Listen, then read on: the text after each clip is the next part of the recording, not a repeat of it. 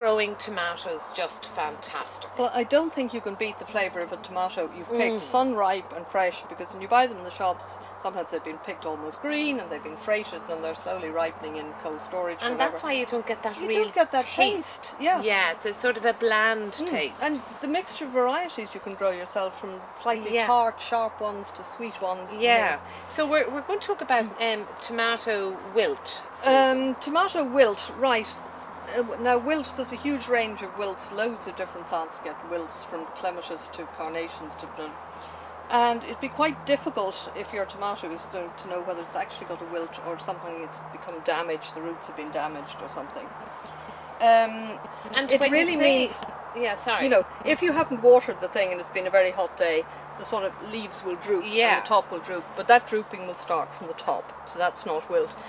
If the lower leaves start to bend down and then go yellow and things, that could be a wilt.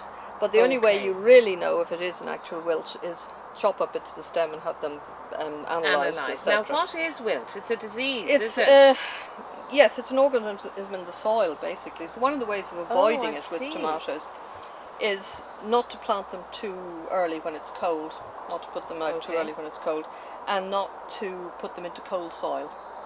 In other words, when the weather's warmed up, the soil's warmed up in your greenhouse, that's when you can So plant even your in the tomatoes. greenhouse, the soil has to be... Well, if you put your tomatoes out in the greenhouse and you don't have a heated greenhouse and you put them out in March or something like that, I mean, they'll just go bleh at night.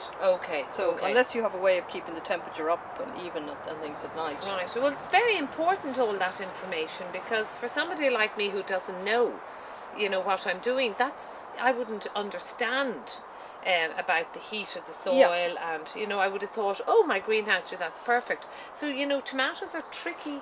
You have to get the timing right. Yes, you don't want to be too early with these things, and as I said, probably the most important thing is the regular watering, so they don't actually dry out and start to droop. So that's our tomato wilting then. Yeah, it's great. You know, it's avoidable. Just good husbandry, I think, is one of the